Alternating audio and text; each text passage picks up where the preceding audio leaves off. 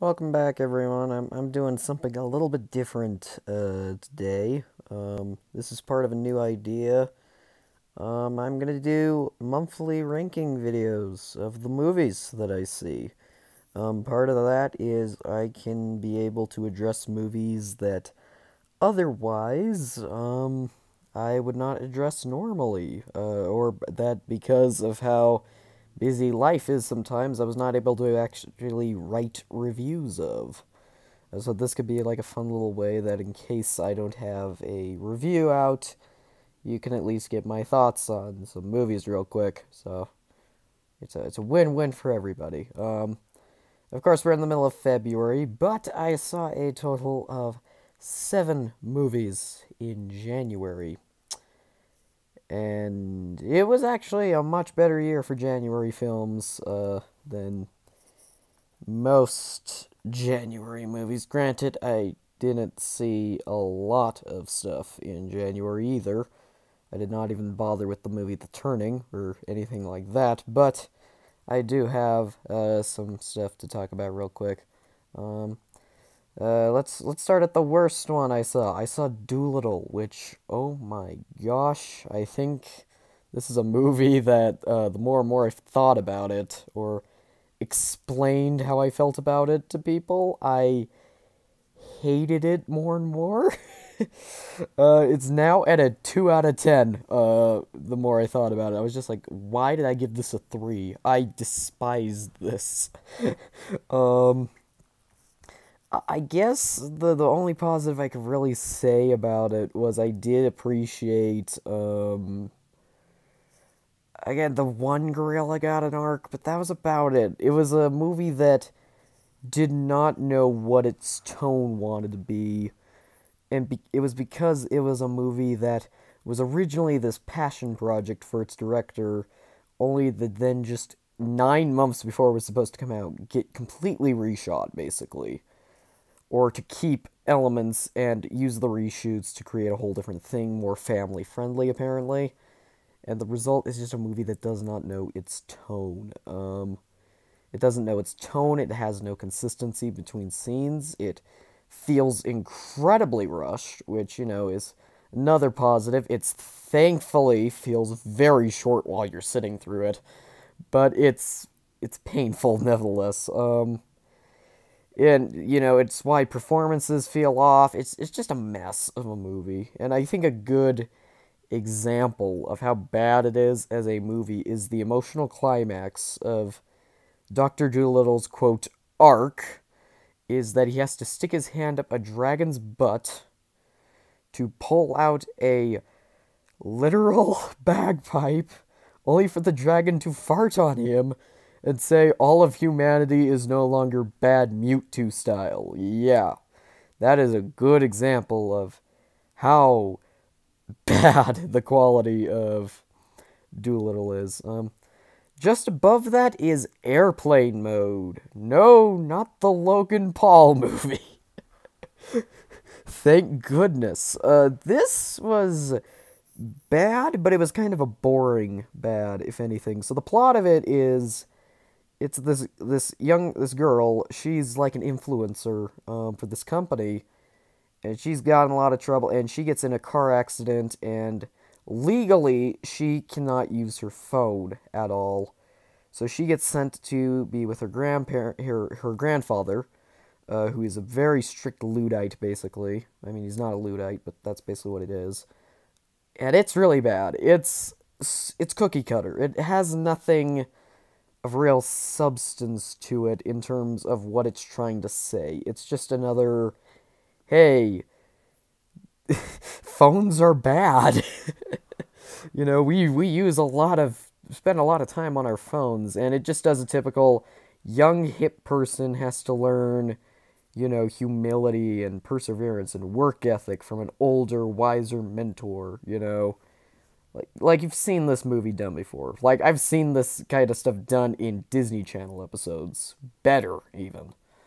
And sometimes even with more nuance to it. Like sometimes it's a bit of a yes, we use our phones a lot, but sometimes we need to be willing to socialize with more people. And again, it just halfway through, it doesn't become that at all. It just becomes a nothing movie, like basically every other version of this story told.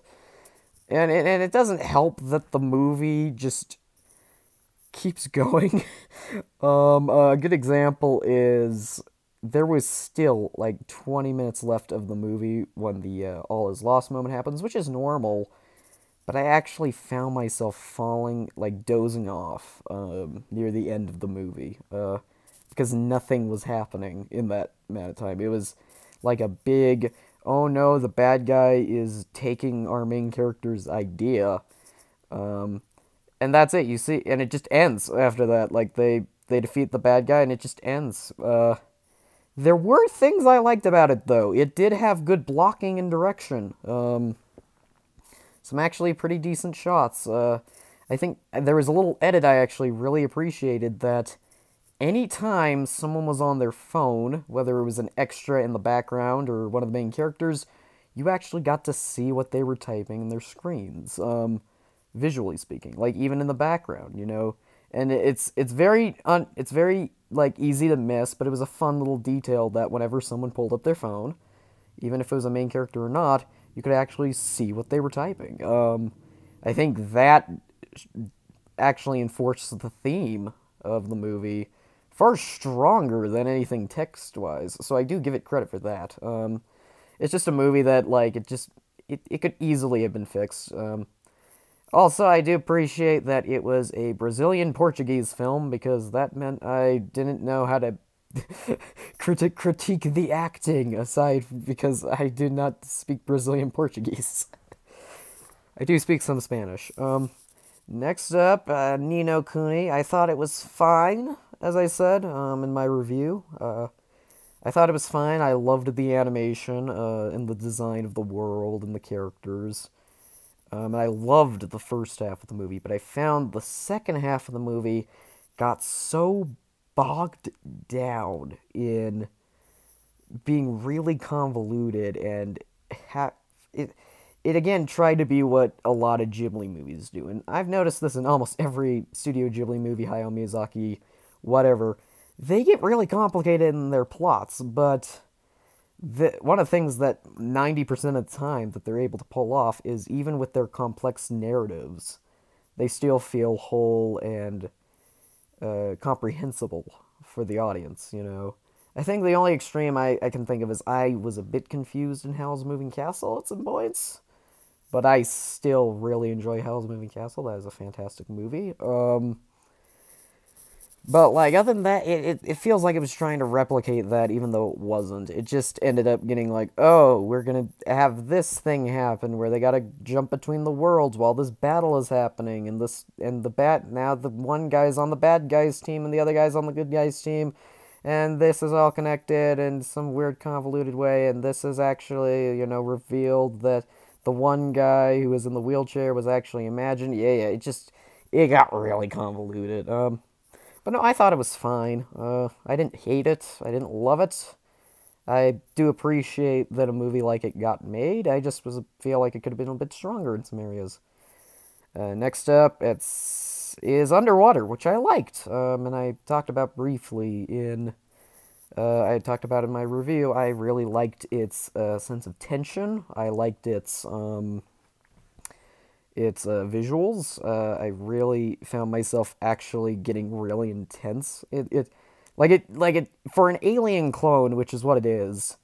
It was way stronger than it needed to be. It was made. Probably my guess is because it was on the studio shelf for like about 2 to 3 years. What happened is it got so edited down, it ended up kind of working because the movie moves very smoothly, surprisingly. And I don't mean that as a bad thing. Sometimes having a movie on the shelf for a while can actually help the movie because you're able to figure out how to make the movie stronger than it already was. But it was a fun little thing that the movie knows when to hold on certain scenes, and overall, it was a fun monster movie. I personally had some issue with my theater-going experience with it, because, well, I'm just going to say this is going to be so weird. So I've said before, and I've said it again, I have Asperger's syndrome, so one of the things that happens sometimes is sensory overload, which can be anything from crowds. Crowds can sometimes be sensory, like cause sensory overload. But most importantly, it's usually loud noises for me, I've noticed, for me specifically.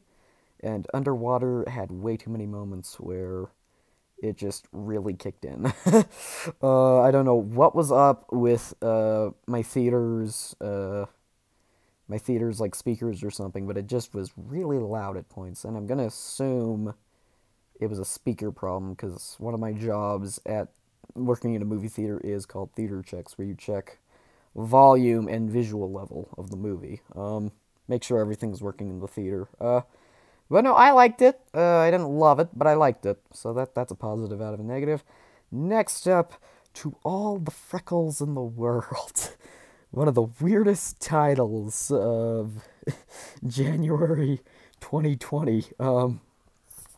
So this one is a Mexican film that I honestly thought was a biopic, like a sports biopic. Like that's how the poster on Netflix seemed. It's a Netflix exclusive. But it's actually like a teen drama, kind of. Like and that's actually one of the things I kind of appreciated about it when I was watching it. It's more focused on like it's not a cookie cutter Breakfast Club, 16 Candles, Ferris Bueller, like it's not John Hughes. It's not trying to be John Hughes or any other high school movie of its type. It's more focused on these people kind of just being jerks to each other. Kind of like you do like a lot of these characters, but each character has their own motivation for why they're doing a thing, and the movie just really quickly turns into things going wrong, either because of their own interests getting in the way, or the interest of others. So it's like we're all screwing each other over with the conflict, which I did appreciate. I feel like that was way more, in terms of trying to replicate how real life works. Sometimes that's what real life is like. It's not so much your fault or someone else's. It's sometimes a combination of both. And I really did appreciate that about To All the Freckles in the World. And I really actually liked that there were some shots in the movie where it just held. Like it just, like the camera just stood still. And for like about 30 seconds, it just was the characters briefly mentioning something or talking about something. It was stuff I liked. I'm a huge fan of, if I'm being totally honest, when the camera just holds for 30 to 60 seconds on just one shot, just people talking. I love the crap out of that stuff. It feels very organic sometimes. And then sometimes it can feel gimmicky and boring, but hey, it works for what it was going for the movie. I can't really say anything else. I think my big issue is the plot structure is a mess sometimes. Like, there are multiple all is lost moments and multiple, midpoints, if that makes any sense. Like it has the 3-act structure, but everything feels like it's a different place than it's supposed to be. But again, it worked. There was actually a shot in the movie I absolutely adored. And it's very simple. It was so like there's a whole thing about soccer that they're playing.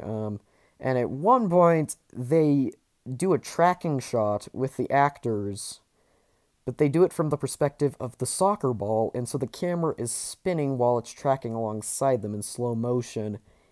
It was a gorgeous shot. I was in love with it. And I'm so happy I'm geeking out about it because it was great. It was a great shot. Again, I liked it. I didn't love it. I gave it around a 6 out of 10. So it's a good movie. It's decent.